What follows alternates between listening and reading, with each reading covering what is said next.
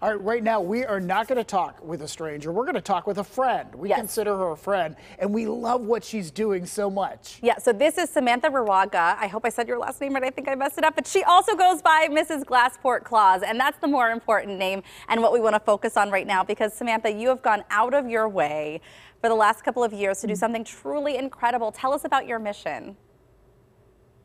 Yeah, so you did get my name right, unlike most people.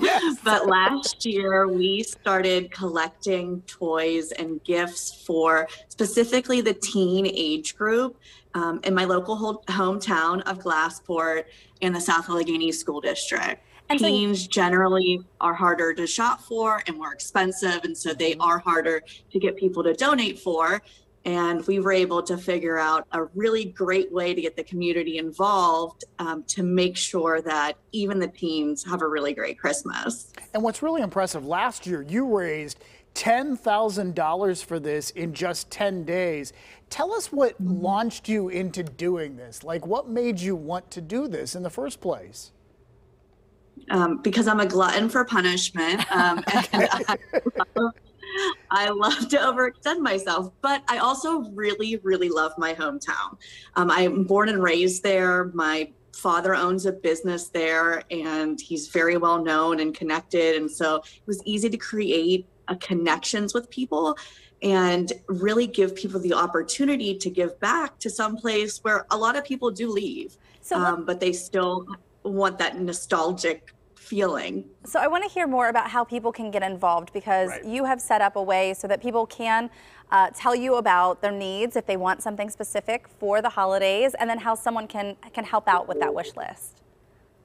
Definitely. So they can submit their wish list if they have any age of children at this point to Mrs. Glassport Claus at gmail.com.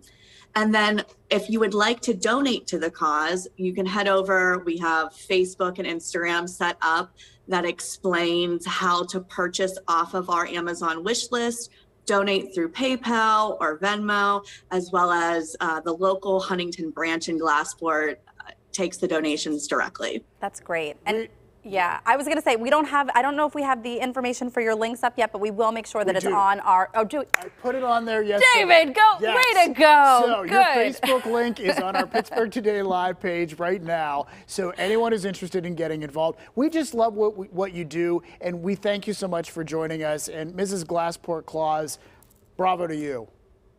Well, thank you for having me.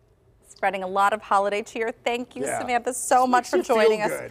You know what? She took that on herself. She took that on herself when she started to hear, because truly, when you think about the holidays, when you think about Christmas, you think about these younger kids opening their little packages and presents, but it's the teens that are often forgotten. And I love that she took that on for those kids. Yeah, it's wonderful. It's a special category, so that's great.